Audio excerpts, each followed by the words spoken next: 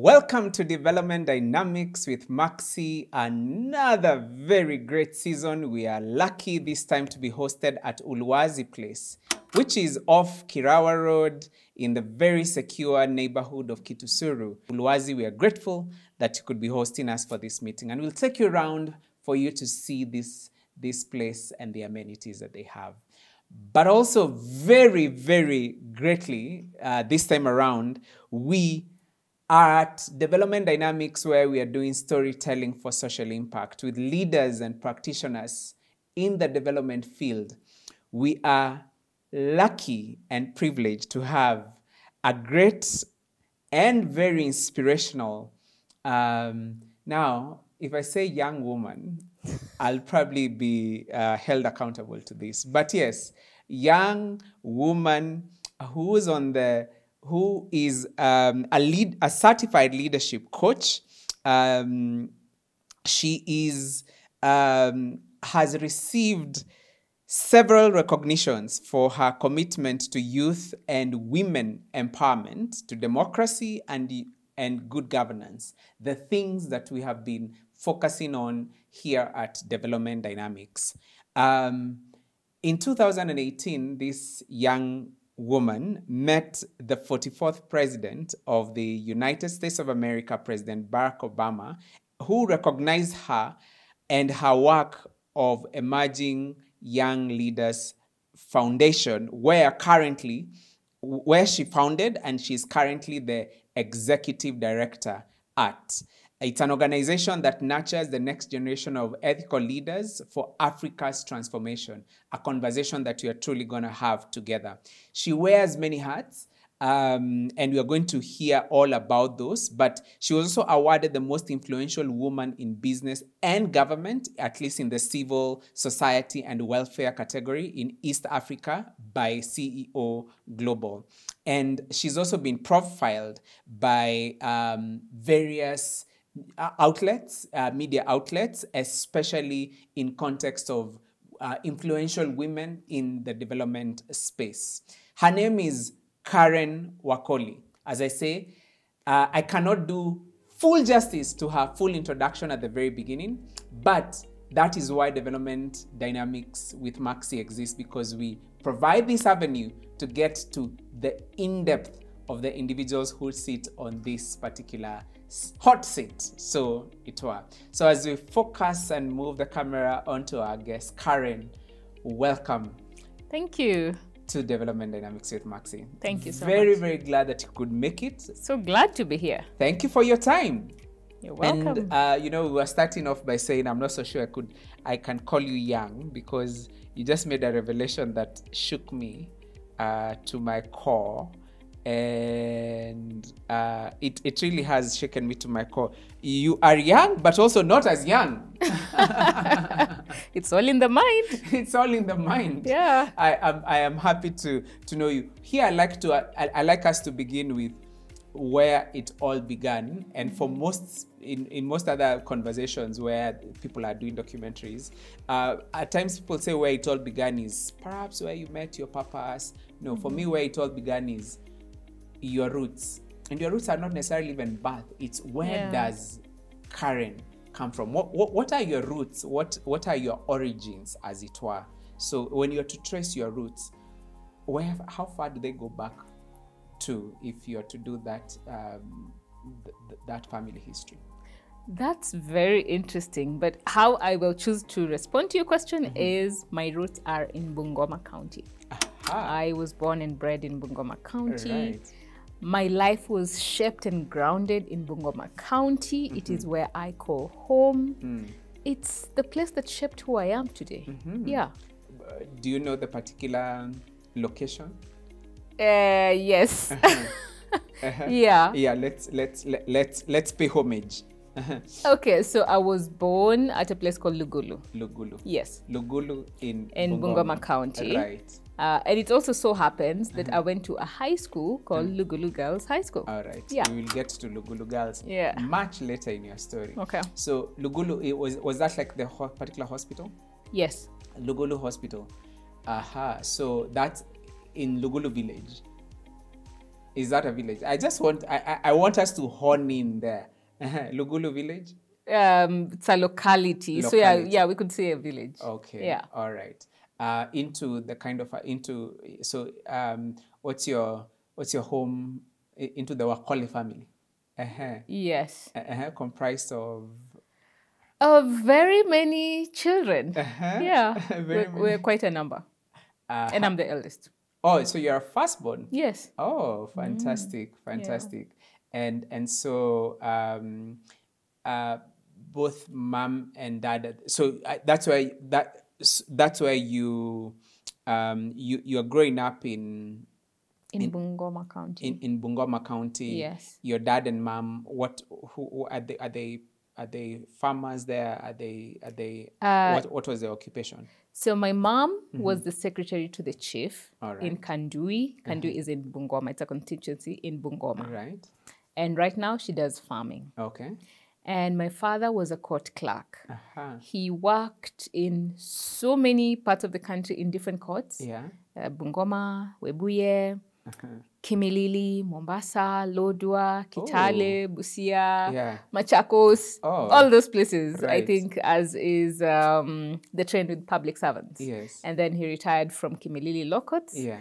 And right now he's working for a law firm. Okay. Yes. Did a lot of that movement, did it cause you guys to move, or were No. So you guys were situated there? Yes, in Bungoma. In Bungoma. Yes.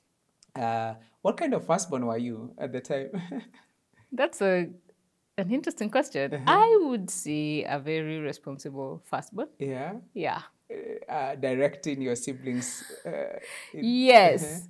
And I remember at some point, my parents would then ask me to be the disciplinarian in the family. And I would take a whip and, discipline. Yes. My younger siblings. Till one day, I didn't know they were grown up. Yeah. Till one day, one of my sisters made a mistake, and so I was called upon, and I took my whip and went and tried to whip her. Oh, and wow. she took off and ran away, and I followed her, ran after her. Yeah. But then she just turned around and took the whip and actually whipped me. Oh, whipped you Yes, back? yes. Now, yeah, you're not my parents. That's when I discovered, oh my goodness, these guys are now grown-ups. Like, I can't do this anymore. Yeah. We need to have conversations. Yeah. Oh, wow. I want to hear more of that. But still a little bit of your very early childhood. What do you remember about? So first of all, what's the gap like between yourself and your other siblings? For some, it's 2 years, 1 year, 3 years, 4 years, 5 years. All yeah. Right. Okay. Yeah. All right. And so you go to school in. At what point do you break into early primary or early even childhood? Do you do those early childhood education? Not quite. Not quite. Yeah. You just nursery school and then now. Okay, nursery school and then primary school. Yes. Where is your primary school at? Bungoma. It's called Bungoma DB Primary School. DB. Yes. DB for? DEB. Oh, DEB. District Education Board. Yes. Okay. DEB Primary School. The entire primary school. Yes. Class 1 to class 8. Yes. Then at some point I moved to Kibabi Boarding Primary. Yeah. Then now Lugulu, then moved to Nairobi for college education. DB. Let's focus on DB. What are your memories of DB? Wow, that's a long time ago. I remember many things. Yeah. I remember going to school, playing games, enjoying the games.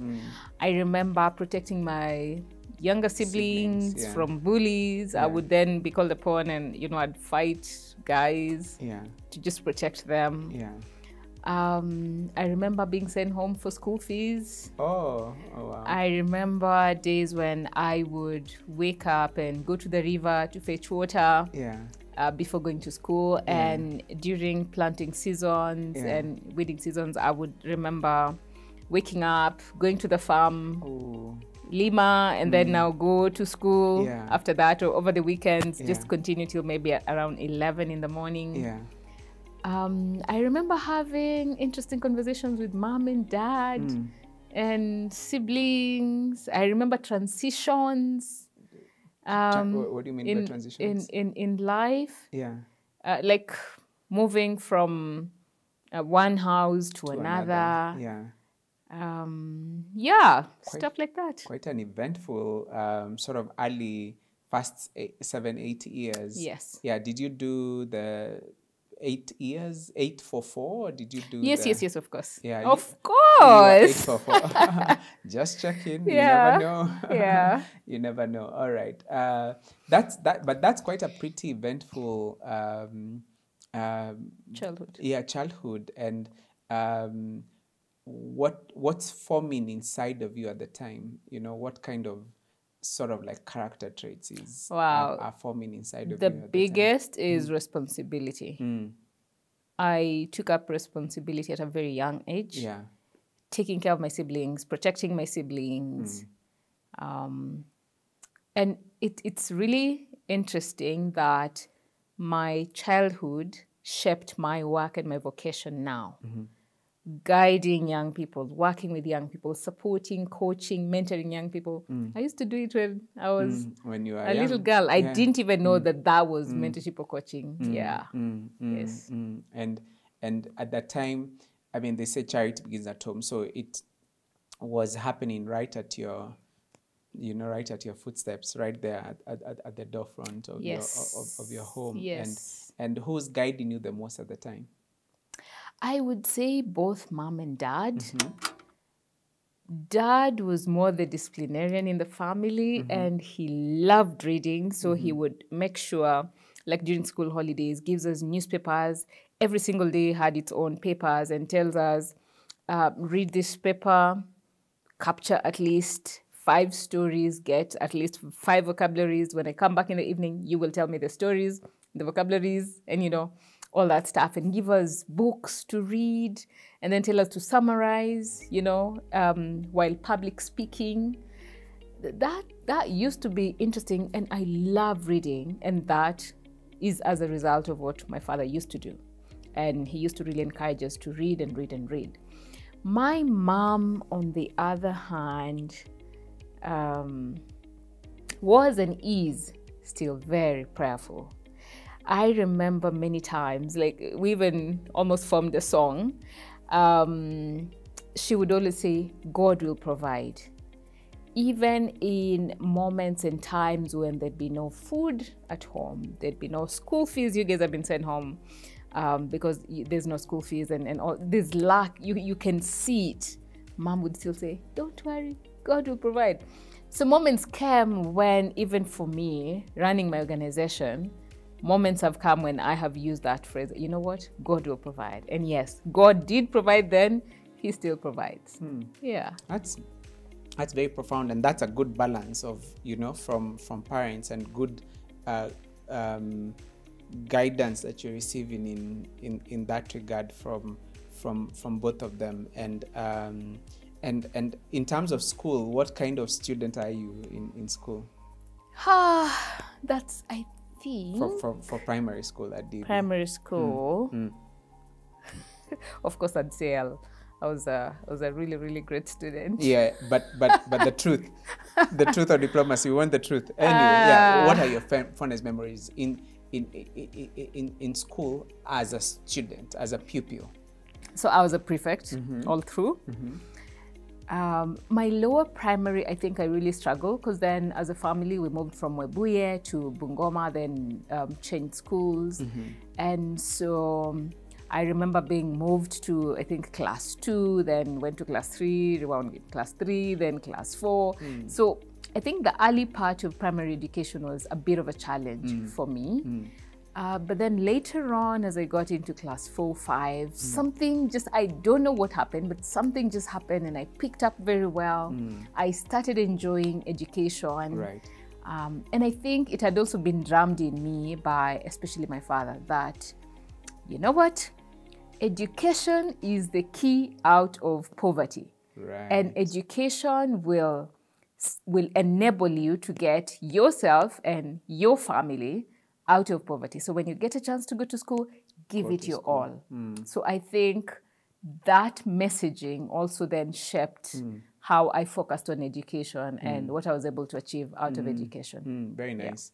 Yeah. And so you, and extracurricular, what were you doing? Oh, yeah. I was, so I used to run 100 meters. Oh. Although, nilikuanga mwisho all through. Yeah. But I used to run 100 meters. Yeah. I used to be a goalkeeper. Right. For handball and football. I really used to enjoy. By the way, why don't I play okay, there are no clubs for adults outside of school, but I really used to enjoy goalkeeping. Goalkeeping. Yeah, yes. Wow, fantastic. Oh, and I used to sing in the choir. Ah, what? Soprano. Soprano. Some moments alto. Oh, great. Yeah. Great. Any favorite song you remember? Wow, no, not at the moment. But once in a while, I do sing. Okay, all right, nice. So you clear sometime in the 90s, early 90s. Yeah. You clear your primary school in DEB. Kibabi. Kibabi is where you came to clear girls from. boarding, yeah. Ah, oh, yeah. So you actually boarded? Yes. Yeah. At some point. How was the boarding experience? Oh, it was lovely. It was nice. Independence. Yeah. Yeah, it was really interesting. I think that was the beginning of me sort of living life away from my family. Yes. So it was interesting. Did you feel the separation from family? Not quite, because we used to have visiting days and my school wasn't so far away from my home. So yeah, my mom would come, my dad would come, my siblings would come visit. Yeah. And how would those moments be? Oh, lovely, interesting. But one of the most interesting things is that I started questioning a few things. My parents would come visiting with like a paper bag full of, so many parents would carry lots of shopping for their kids. So my parents would also come with a paper bag with fruits. We used to have so many fruits in our homestead, you know, avocado, guavas, mangoes, whatever, you know, all those. So they come with that and then they tell me, so Karen, this is what you were able to bring. So you can trade in with your friends who don't have this for you to get like juice, sugar, and, you know, whatever you need that you don't have. That's interesting. Yeah. And you would do that? Yes, of course I would do that. So I started noticing disparities. There are those parents who would come with lots of shopping, a whole pickup of shopping, much more than what their kids needed. And some would come with very little, some would carry nothing but bring themselves and their love. Yeah, so I think that's when I started questioning, how come some people have almost more than enough while others are barely surviving? Yeah. And those are crucial questions to your consciousness is starting to arise in the different spaces, in the different in life around inequality. Yeah. And all right, very, very nice. So this is in boarding class school. 6, 7, 8? 8. Class 8. Yes. All right.